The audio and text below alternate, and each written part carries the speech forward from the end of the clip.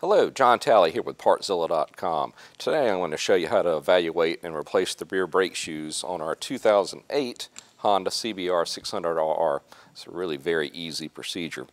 Starts by just lifting it up in the air. I want to go ahead and bring up the rear end of the machine on a stand. We'll swing the cameras around, show you how to evaluate the wear on the pads themselves, then show you how to get it replaced. So let's get started.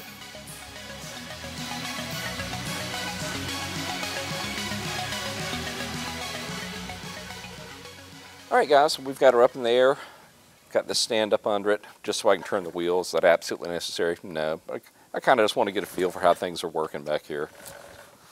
And honestly, this thing's in really good shape. What you want to look for here is any really deep grooves in the actual brake disc itself. There's a few of them in there, but nothing that substantial.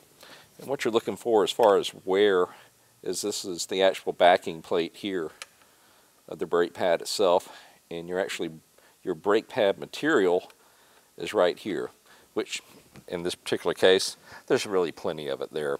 Did these need to be replaced? No, they don't, but I'm going to still go through the procedure to show you how to do it. The procedure is really simple, and that way you can save yourself some money.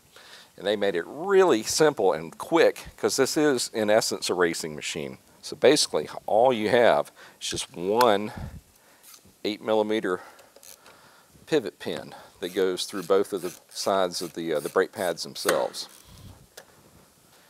You unscrew that, pull the pin out, and guess what? Those brake pads will just drop straight out. Alright, the only trick to replacing them is you go ahead and put that one side back in.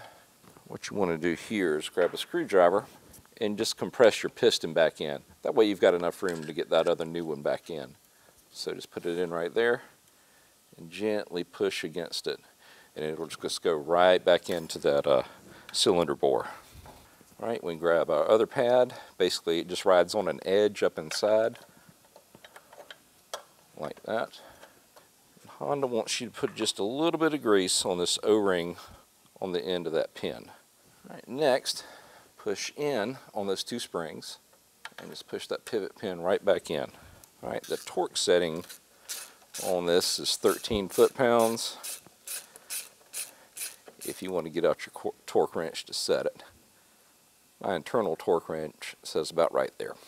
All right, little trick so you don't get any big surprises when you crank up the machine and go for a ride. Let's go ahead and pump it up. Make sure she's going to grab. Alright guys, really that's about it. Really simple procedure. You can do it yourself. Save yourself from having to go to the dealership.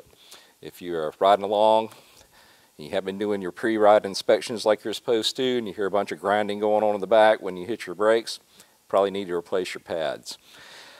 One of your pre-ride inspections, you want to make sure you've got at least 1/8 of an inch left of pad material on the pads.